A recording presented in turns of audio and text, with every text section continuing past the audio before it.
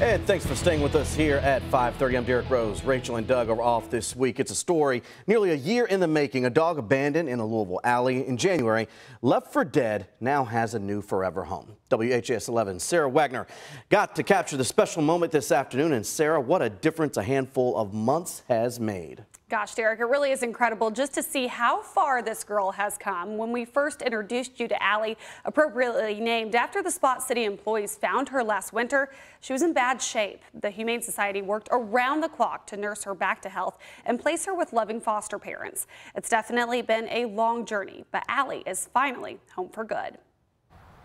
So this and then this is for you to sign. It's a big day on Doewood Lane.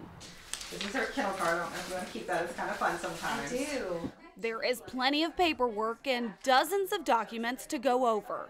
All for the dog Kayla Prather and her boyfriend consider a dose of destiny. She was made for us, we feel like. A newly formed family that almost never was. Back in January, city employees found Allie abandoned in a pile of debris behind vacant homes. Her face and neck covered with tar, and her back legs full of chemical burns. Injuries so severe, she likely would have died if she'd been out much longer. She's so resilient, and her personality, even after what's happened to her, is just incredible. She loves people. She's never met a stranger. Allie's recovery is one for the record books. In the months since, she's spent her days with her foster family and fur siblings, Lenny and Worm. Her match with her forever family, all thanks to Facebook. I told her, if you know of anybody that has a pity for foster, please let me know. We would love to adopt. She said, why don't you adopt my pitbull? Allie knows how hard life can be. So does her new family. On October 30th, we went through a house fire.